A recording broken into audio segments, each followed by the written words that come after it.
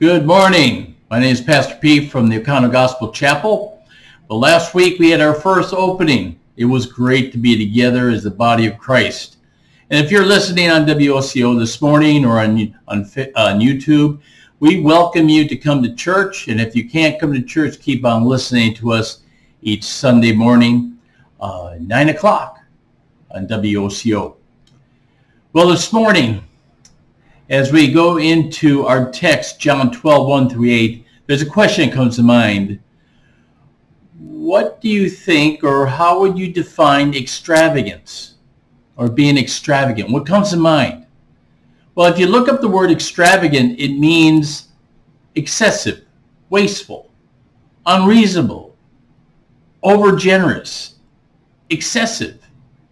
Now, when you think about extravagant, and you think about what the Bible says, it has a negative press attached to that word. Probably sinful, extravagant living. When you think the Bible speaks of that as wastefulness. Luke 15:13, the story of the prodigal son. What did he do? He wasted his inheritance. Proverbs 21:20 says, contrast the wise with the foolish when they say with handling money. In the house of the wise are stores of choice food, but the foolish man devours it all.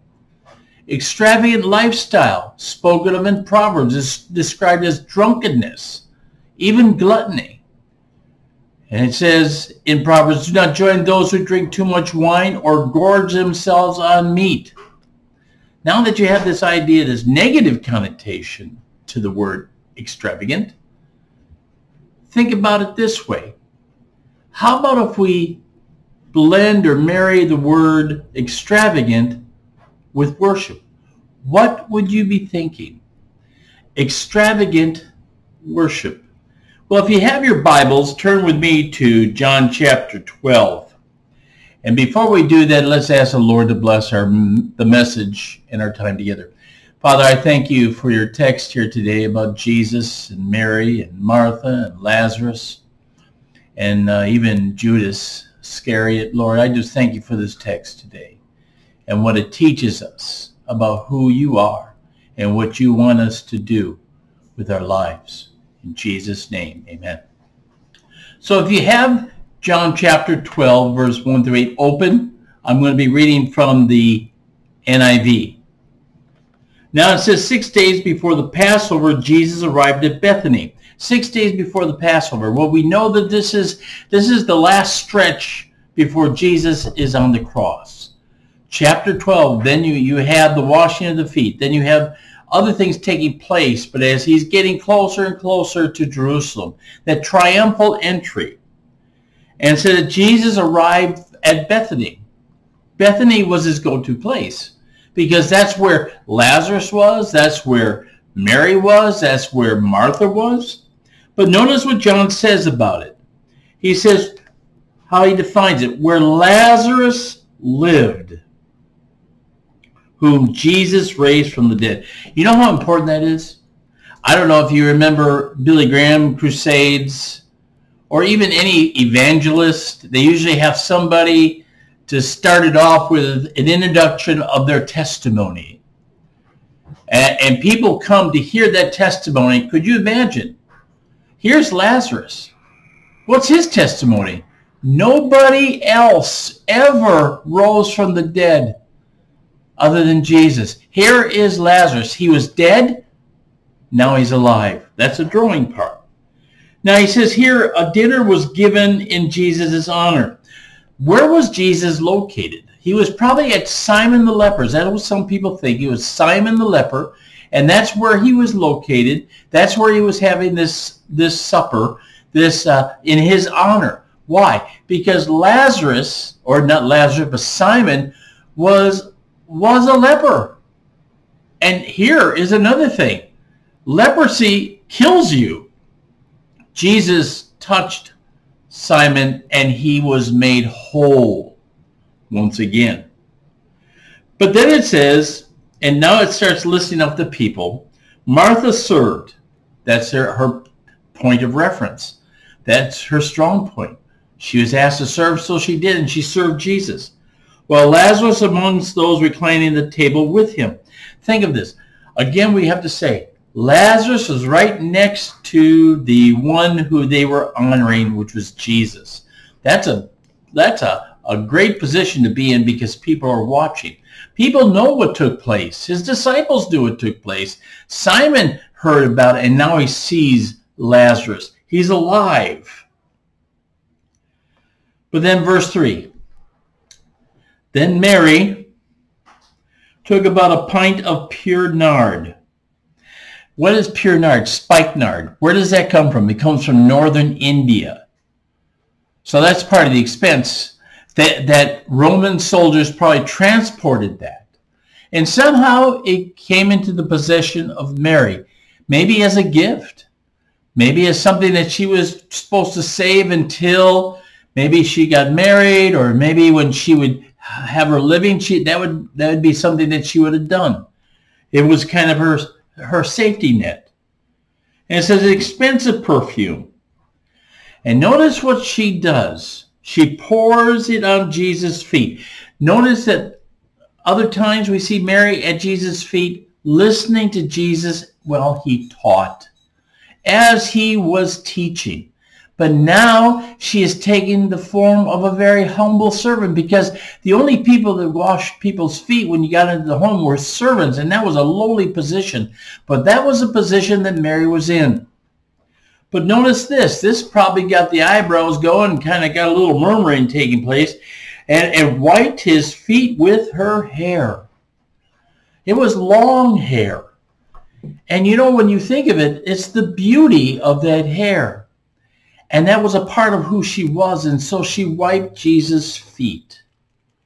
And notice after that she had broken that expensive perfume, there was an aroma that filled the entire house. Everyone could smell it. It was beautiful. And so we see that was what Mary did. It was one of sacrifice, one of service, one of love to her Savior. But notice the but. Here's the contrast. And this is what John brings out. But one of his disciples, now he outs him as Judas Iscariot, who would later betray him. What a title. What an identification. But notice what it says here. He objected. He objected to what she was doing. Notice what he says. Wasn't this perfume sold and the money given to the poor? Boy, that sounds so noble. So like, wow, what a guy. He would take all this money and he would give it to the poor. And when I think about it, yeah, that would be great. But notice what Judas says. Remember, he's the accountant. He's the financier. He says, this was worth a year's wages. He knew that. He knew it was expensive. He knew the price. But John says he did not say this because he cared about the poor, but because he was a thief. Think of that. He was a thief. My goodness. Then it says he used it to help himself to what was put into it. He pilfered. When he needed something, he took it from that offering. And remember, the money that was in that bag was to provide for all of his disciples and Jesus as they did their ministry. He was pilfering that. Now, notice Jesus' rebuke. It's right at Judas. Says, leave her alone. Jesus replied. And then he tells everyone and Judas why this was done. It was intended that she would save this perfume for the day of my burial. Remember now what's coming up. His death, his burial, his resurrection. And he says, she's going to anoint me. So she anointed his feet. But then notice what he says. You will always have the poor with you, Judas, but you will not always have me. Wow, isn't that something? Now, when I think of this story, and I blend the word worship with extravagance, I discovered this about extravagant worship. It isn't about the style that you choose to worship or the preference that you choose to worship. Because those are always can be at odds with people. Some people are too vocal. Some people are just too quiet. Some people raise their hands. Some people say whatever during the worship. And there's always those that say, well, that's just too extravagant. That's too much. And there'll be others that say, well, that's not enough. But what we find out, it's not about your style or your preference. It is a heart issue. Because if you notice Martha and Judas, notice the contrast of their extreme worship and how extreme Judas was. Martha was a servant. She loved her Lord. That was extreme. She did everything that she could do to show her love. And Judas thought Mary's worship, or whatever she did with that expensive perfume, was extravagant. It was excessive. It was over the top. We could have sold it for the poor, but really he wanted to steal it and use it on himself. So if we were going to give a picture of what extravagant worship looks like, we have four things that we can say. Well, extravagant worship can be spontaneous. You see, when you look at verse 3, the word then. See, Martha thought about it right away and she did it. She acted out on that. And it was before everyone to show her love for Jesus. Extravagant worship is about loving the Lord to no matter who's watching you. No matter if people label you as extreme or over the top or fanatic. Doesn't matter. However you worship him, you give your all to him, it is should be spontaneous.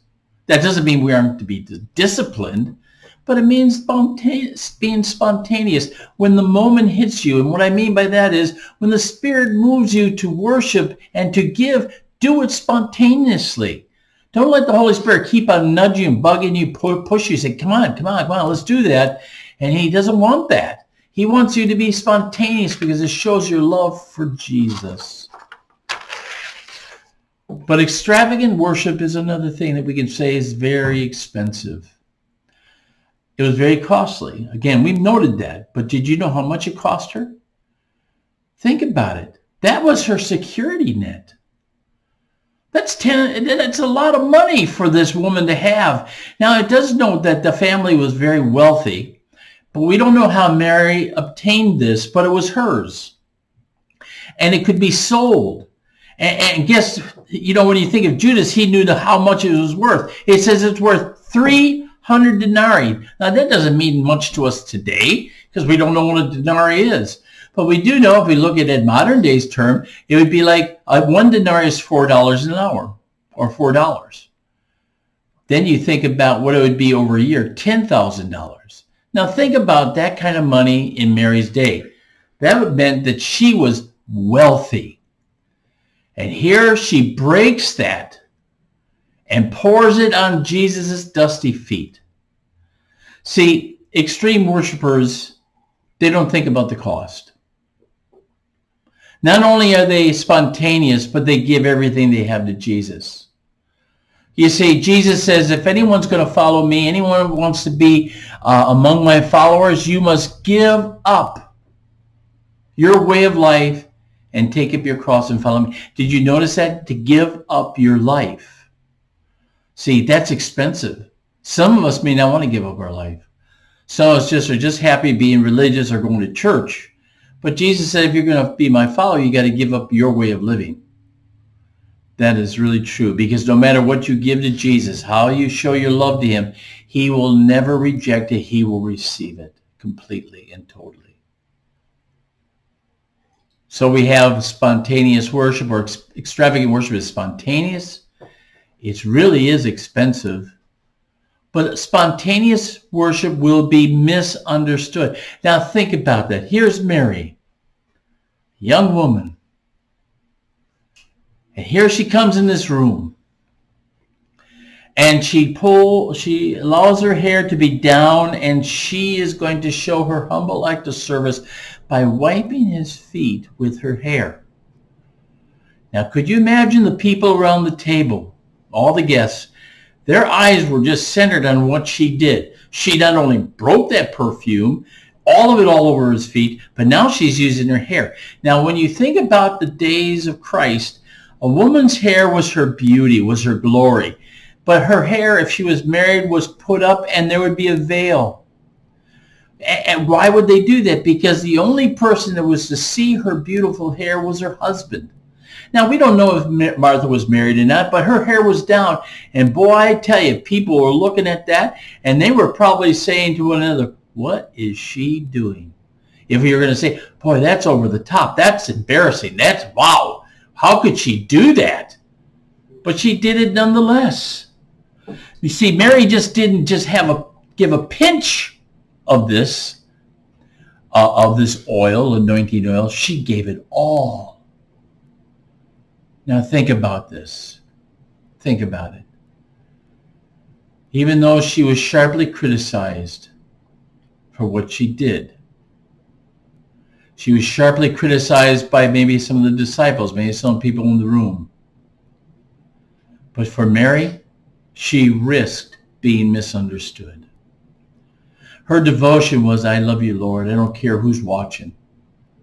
See, let me just say, if you're an extravagant worshiper, you will be misunderstood, and you will be misunderstood maybe by brothers and sisters in Christ who don't understand your over-the-top service to God.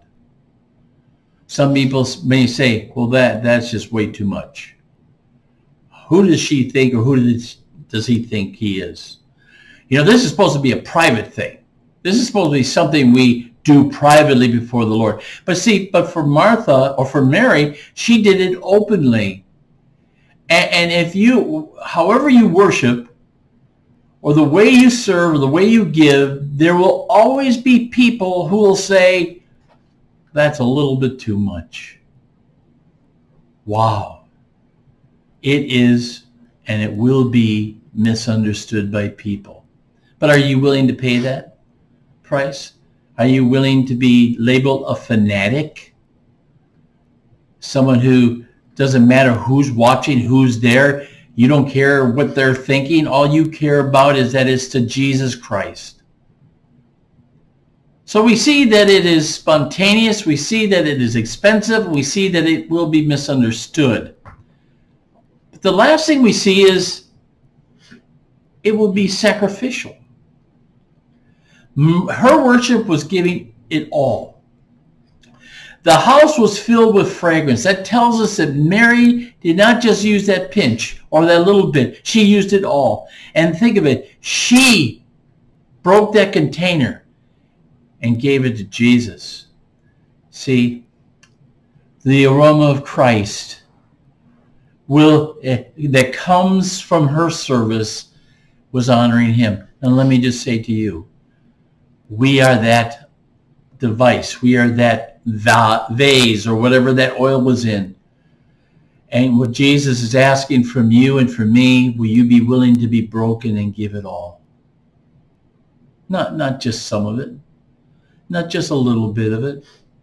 See, the aroma of Christ will come from you, from me, and people will be refreshed. But guess what?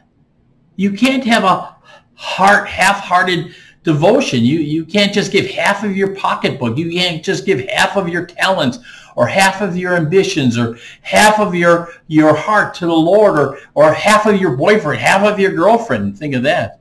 You know, you want to keep her or him to yourself, but God says, give her to me. That's the same thing with husbands and wives and children giving them their everything to the Lord. So if you're an extravagant worshiper, you will be willing to be broken open and poured out for his service, regardless of the cost, regardless of being misunderstood, regardless of how spontaneous it is. You're doing this to honor Christ. And when you're broken like that and you're serving God, I'm not just talking about worship and singing and stuff or reading scripture. I'm talking about in our service to God. When you are broken and given to him, he will be honored. Well, there's a story I want to tell you. It's a true story, and it's an interesting story. It's about a 9-year-old boy who lived in Tennessee. He lived in the very poorest community of Tennessee, and the church down the block had a bus ministry. And so one Saturday afternoon, this guy, this bus pastor, he came to the door and he knocked on this door, and no one was answering, so he knocked again, and here comes this little boy, and he's talking to him, and the bus pastor says, "Are your parents home?" He says, "No, my parents aren't home. They're going for the weekend. I'm taking care of my brother." He had to think about that. He really didn't understand. He says, "Let me get this right. You and your brother are home alone for the weekend while your parents are gone." And he says, "Yep, that's right." Bus pastor just couldn't believe it, but that's what he said. Then he asked if he could come in, and the bus pastor, he came in, and their furniture was, you could see that it was dilapidated. The springs were coming out of the couch, but that's where they sat. And so the bus pastor said, "Have you ever been to church?" The little boy said, "I've never been to church all of my life. All of my life. 9 years old." And he said, "I've never been there. Don't even know what it is." And so the bus pastor, again, thought, well, that's strange. You know, the church is only 3 miles down the road. Why hasn't he been in church? But then the bus pastor said, "Well, son, what's more important than going to church?" Boy didn't know. He says, "Would you mind if I tell you about the greatest love story ever told?" The little boy was really, really, really spontaneous. He wanted to hear it. So he says, "Yeah, let me hear it." So the bus pastor told him about Jesus, told him about the gospel, and the bus pastor says, "Would you like to receive God's free gift?" And he says, "Yeah." So they got on their knees and he prayed and asked Christ into his life. And so the bus pastor says, "I'm going to pick you up on Sunday morning early and bring you to church." So that morning, bus pastor came, knocked on the door. Nobody was there. The house was dark, everything. And he took the doorknob and it was open. And he walked through the place, and he was trying to find the kids. And he went to their bedroom, and there lied the 2 little boys still fast asleep. So he woke them up, got them dressed, took them to church. What's interesting is that as he got to church, this little boy, he was sat somewhere in the middle. It was a big church, and he was bewildered. He didn't know what was going on. He's looking all over the place, wondering what's taking place. And then he saw all these tall, grumpy-looking guys with wooden plates. He said, "What is that all about?" So he saw these plates going up and down the aisle, and it hit him. They're giving something to Jesus. So before this plate could come, he's checking his pockets, his back pockets, his front pockets. No money at all. So when the plate got to him, he held on to it, but he had to give it back. And so it went down the row, about 8 rows back. He was watching. He says, "I know what I'm going to do." So what does he do? He gets out of his chair in front of everybody and goes up to the usher.